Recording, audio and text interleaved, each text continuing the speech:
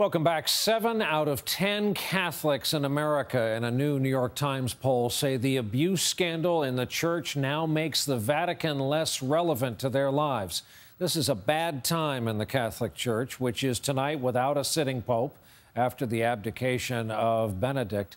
The cardinals gather on Tuesday to select the new man. First, they want to know what's in a secret 300-page report of mostly leaked documents. Well, tonight, Richard Engel reports on the swirl of intrigue and turmoil at the Vatican that a lot of people may not be aware of. And for the first time, we meet the man who helped expose it. The 109-acre Vatican City is off limits to most Italians. It's sovereign church territory, ringed by stone walls. And some say it may be holding a huge secret as speculation continues about why the Pope stepped down. The 85-year-old Pope said he was too tired and too old to go on. But several Vatican experts and investigative journalists say that's only part of the reason. Their theory is that the Pope did not have the strength to deal with power struggles and financial and sexual scandals inside the Vatican, and that his resignation was an act of sacrifice to save the Catholic Church. A big reason so many people believe this controversial theory is because of this man, Gianluigi Nuzzi, one of Italy's top investigative journalists. Are you the man who brought down the Pope?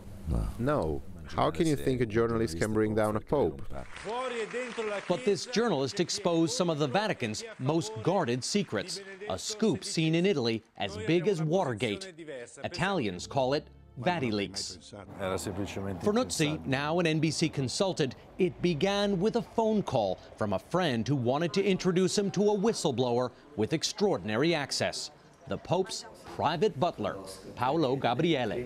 He was nervous in the first meeting. Lui era sicuramente non tranquillo al primo incontro. This is where you met him. Sì, sì. Neither one of us could have imagined what it would lead to. What pushed Gabriele to meet you here? He was the shadow of the Pope, and he felt the Pope was not capable of overcoming certain problems. The Pope's butler wanted to pass Nuzzi about 100 pages of documents he'd photocopied and smuggled out of the Pope's own apartment. It was a cloak and dagger operation, with meetings between Nuzzi and the butler in public squares, conversations only by public telephones. So this is the phone booth that you were using? Yeah. And why did you want to use a landline? Because it would be harder to track?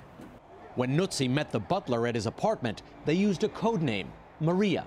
And here on this, so that he would know which one to push, you wrote Maria? Yeah. You wrote his code name on the buzzer? Yeah. Why were the meetings so covert? Because Gabriele thought the Vatican was following him, spying on him, because he was so close to the Pope.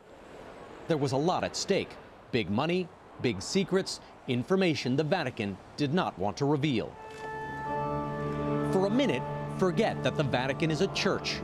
It's also a state, a very rich one. Its real estate alone is worth billions. And that's just the buildings, the palaces and monasteries, not the art they contain, much of it priceless. The Vatican also runs a bank. If you follow this crisis to its basic core, it's about the money, isn't it? I think that's right. I think money is power and power is money. Philip Weiland is one of the world's experts on the Vatican Bank and says it was set up like an offshore bank, designed to be closed and discreet so that it could send money, for example, to priests in countries where they faced persecution. But the bank's secrecy has also fueled a history of scandal, including allegations that it has laundered money for the mafia. Today, there is the suspicion that it has become an instrument for laundering money for corrupt Italian politicians and businessmen, for members of the Italian social elite. The Vatican Bank has denied allegations of corruption, but in 2009, the Pope tasked an archbishop named Carlo Maria Vigano to clean up the Vatican's finances. And Vigano started to ask some tough questions about possible kickbacks, favoritism, and how the Vatican's money was being spent. That is a real problem for the Vatican, because if you open the books on the past, all sorts of very unsavory things emerge. One of the letters smuggled out by the Pope's butler was from Vigano. He wrote that he was being slandered and sidelined from the inside. Did Gabriele bring you that letter from Vigano? Vigano was eventually transferred off the case to become the Vatican's representative to Washington. That reportedly outraged the butler and encouraged him to start leaking documents. We're told the butler thought he was actually helping the Pope to reform the Vatican. When Nuzzi published those documents and put them in a book, His Holiness, The Secret Papers of Benedict XVI, the book became a bestseller, and the scandal became an international whodunit. The butler's identity was still unknown at the time. In disguise, he told Nuzzi why he broke an ancient code of silence. There's a kind of omerta, a code of silence, not to make the real truth emerge, not due to the fight for power, but due to fear. But the Vatican's police eventually figured out the butler did it. He was charged with stealing documents and sentenced to 18 months in Vatican custody. Pope Benedict later pardoned him. We found Gabriele on a quiet street in Rome, on his way to his new low-profile job at a Catholic hospital. Many believe the butler was not acting alone. The butler described himself as an infiltrator for the Holy Spirit in the Vatican.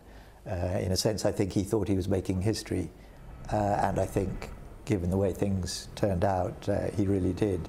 The butler's leaked documents did not only point to financial cover-ups, but also suggested a twisted web of money, power, and sex. One of the issues that emerges is the number of people in the Vatican who are engaged in practices that the Vatican doesn't accept.